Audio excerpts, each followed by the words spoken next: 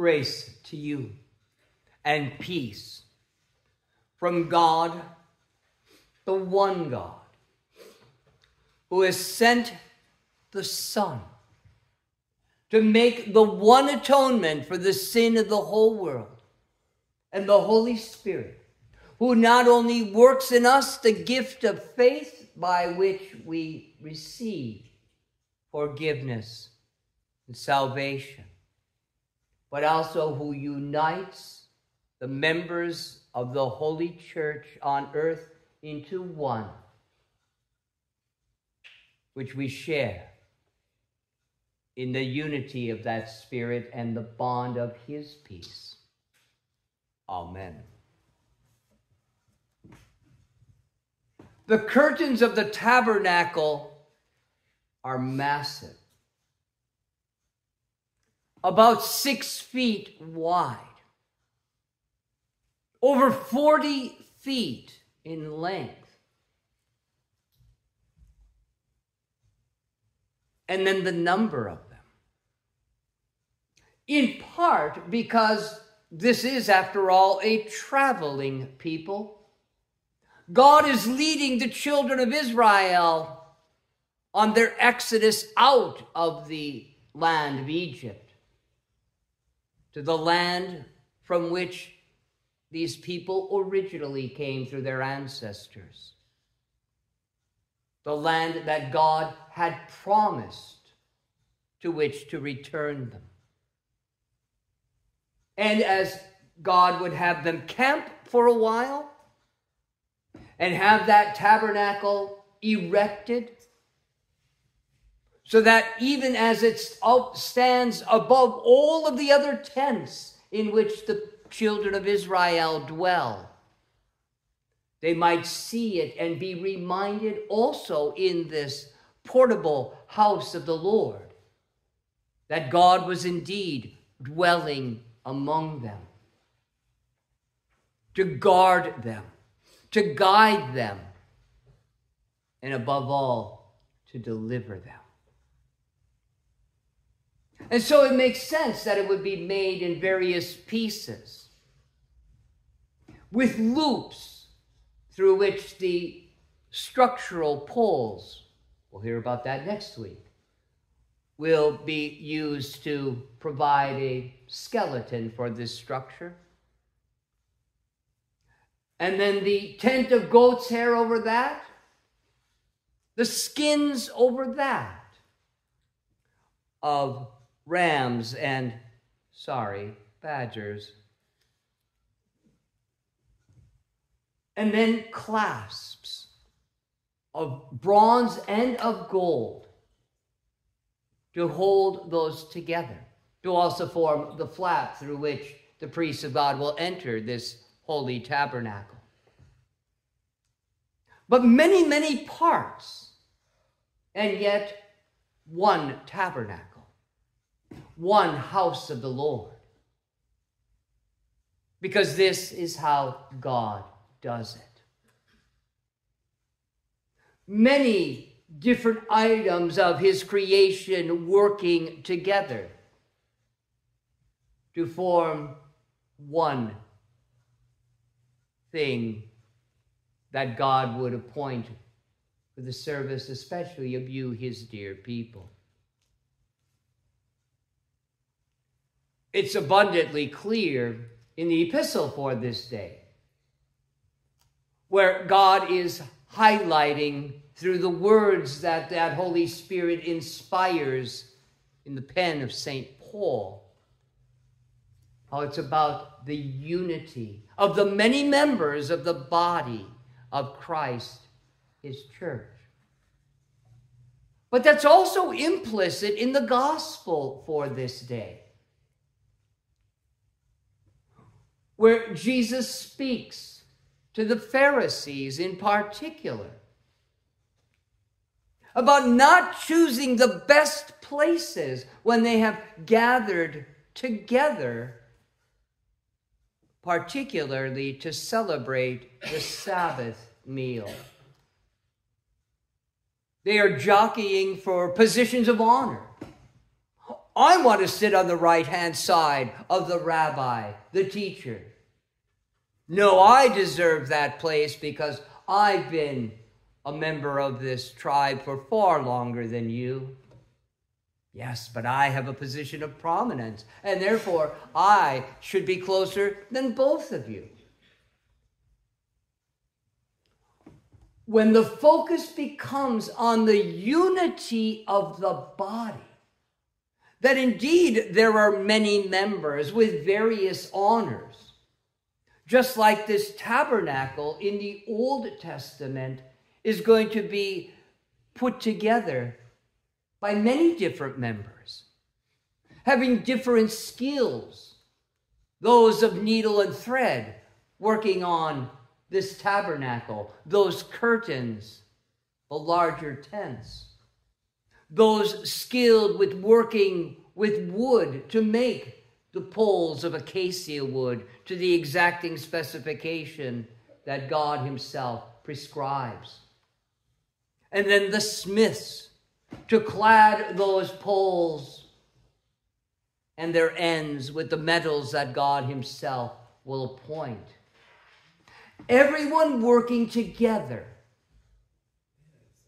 to make one beautiful thing. That's what God is doing among us too. Not only here, as soon we celebrate our 18th anniversary together, in one day less than a month. And the great things that he has worked here through individual Christians scattered abroad this county or two. He has gathered us together here in this holy tabernacle, in this place. And he has continued to keep us together for all these many years. Despite all of the other bumps along the way of this road of faith. Once upon a time, we had many more people gathering here on a typical Sunday.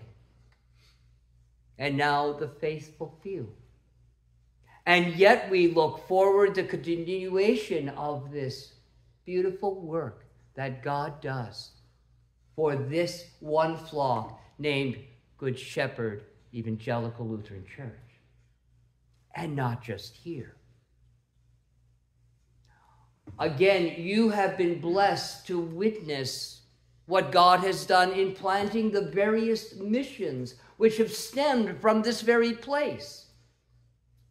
In Winter, in Ironwood, Michigan, in Deer Park, Wisconsin, and now down in Brandon, Wisconsin. All individual Christians scattered among a very vast parish, and yet all united in one body, with interchangeable parts, that you go from one place to another. And while things are done a little bit differently here than they might be in Deer Park, especially when we were meeting in the home there, and now they have moved out and are beginning to utilize the Methodist church right across the street on Saturday evenings, renting that space from that small Methodist congregation there. Meeting in the shop building down in Brandon at the home of our gracious hosts. But all united by God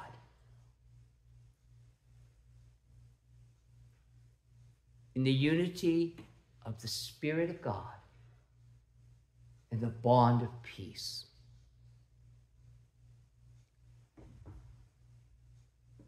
God continues to humble his people together. This is the parable that Jesus is teaching. On the one hand, reminding us that indeed we are all equal in his sight, all equally in need of humbling ourselves under the mighty hand of God, for we are all equally sinners in his sight. before he begins his gracious work with the other hand of exalting you, even to heavenly heights, because of what his Son, our Savior Jesus, has done. He humbled himself under the mighty hand of his Father, like unto us, when he bears the burden of our sin. Indeed, the sin of the whole world. Humbling himself even unto death, even the death, the cross, so that we might be exalted through him to the status of the children of God. Again, equally, every single one of you gathered here in this space on this very day is a child of the Heavenly Father. Your holy baptism attests to that, because that was declared in that most blessed sacrament of the washing away of all of your sins and the exalting you to the status of child of God. That's God's gracious work in holy baptism. Washing people of all nations, of all races, of all ethnic descriptions, of all ages, men and women and children and infants, all humbling us under the mighty flood that puts to death the old Adam, the human nature fallen within all of us by virtue of our birth in this world, and in exalting each and every one of you to this title, child of God. God would have us remember that, because then we take our appointed places, knowing that we're all equal in his sight. And yet some he gives particular gifts, like those of needle and thread, to put together that magnificent tabernacle. And the woodworkers, and the metalsmiths, and the priests, and the singers, all with different talents and skills and abilities, but all working together, united in one church, in one people, in one tribe, for one common purpose: to glorify God and to edify each other, to bear one another's burdens. That is, to lift each other up when we stumble into sin, or when we fall under the excruciating weight that is placed upon us, living life in this fallen world as well. That's why we gather here, right? Not only so that you might hear the truth about God's love in Christ for you, but also as we gather together as brethren, as a family that cares deeply for each other, and that we exemplify here what Jesus describes that his church ought to be. People, regardless of whether God has given an exaltation to each of us, that we are nevertheless lovers of each other, united.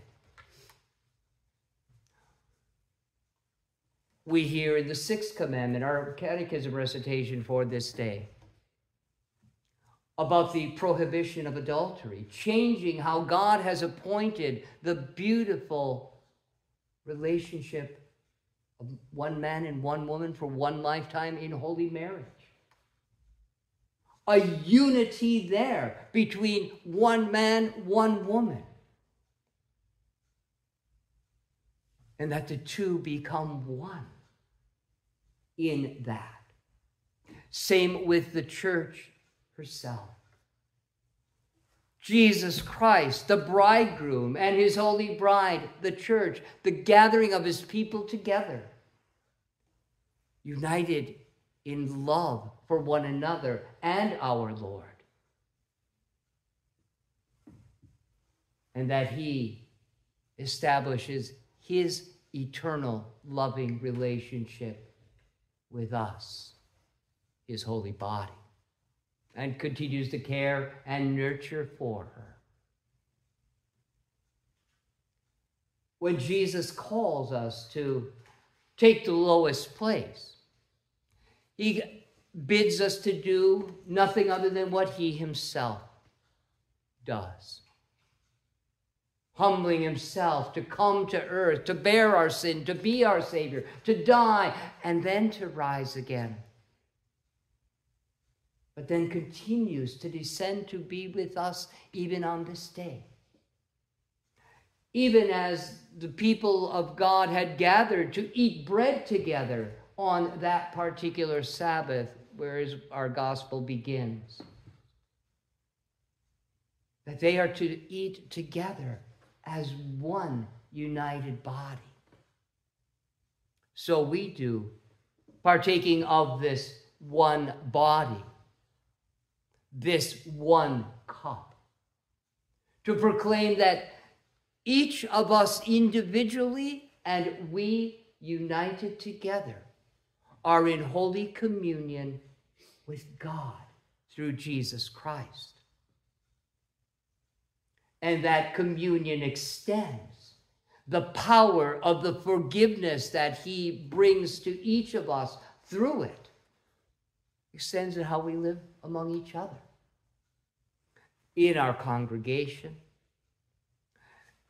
in marriage as an institution and in our individual marriages, in our families, again as an institution and in our individual families, in our communities, working together for that which is good and right and pleasing in God's sight. As we who have partaken of the one baptism that unites us with the one true God. We who are one body gathered here together to hear the one gospel of salvation through Jesus Christ, the only begotten Son of God. We who are imbibers of the very Holy Spirit of God who attaches himself to the one holy gospel that saves the world from sin and death and hell, if only everyone would believe. We live united in love with each other, in peace. Amen. The peace of God, which surpasses all understanding, guard your hearts and minds in Christ Jesus. Amen.